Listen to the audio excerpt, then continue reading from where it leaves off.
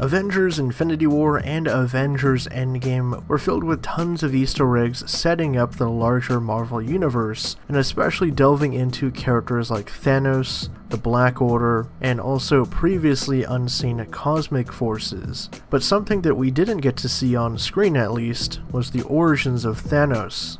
We do know that there were plans early on in development to actually include Thanos' origins into Avengers Infinity War, but ultimately that stuff was cut out. Well, now thanks to Marvel artist Ryan Lang, we actually have a look at a young Thanos and his Eternals family. In a since-deleted Instagram post, Lang revealed that he was asked to visualize what Eternals looked like next to a young Thanos. I think there was a flashback at one point.